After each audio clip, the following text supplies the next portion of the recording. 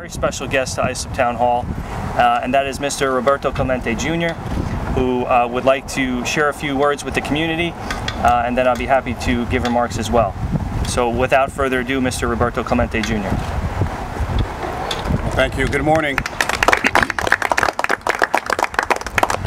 Well, I can tell you that carrying the name Roberto Clemente is a great honor, and I myself and the family are very, very happy that the town has committed to fixing the huge problem that has occurred at the Clemente Park.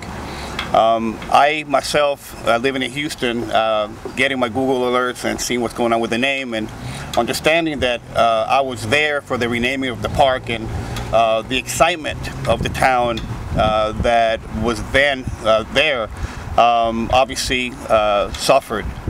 We are now in a different day, a different plan, and I'm very proud of what the team is doing to fix the problem and making a great park for the town. Thank you very much.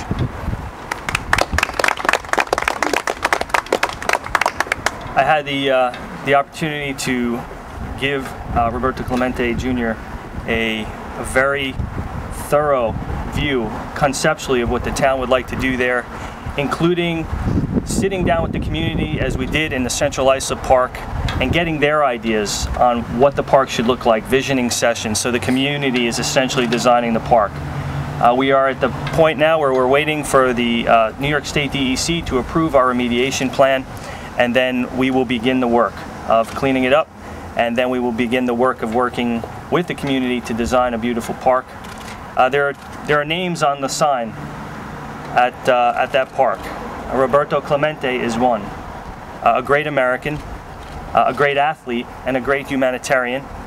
And in 2003, of course, President Bush awarded Roberto Clemente posthumously the highest honor this country can give a civilian, and that is the Presidential Medal of Freedom.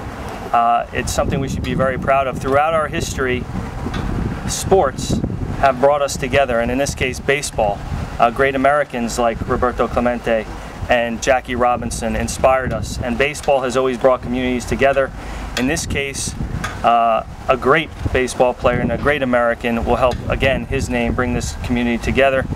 Also, my father's name is up there as well. I share a name with my dad, and all of these town board members' names are on that sign. So we take it very seriously. We're committed to getting it done and getting it done right and coming back stronger than ever. Thank you very much.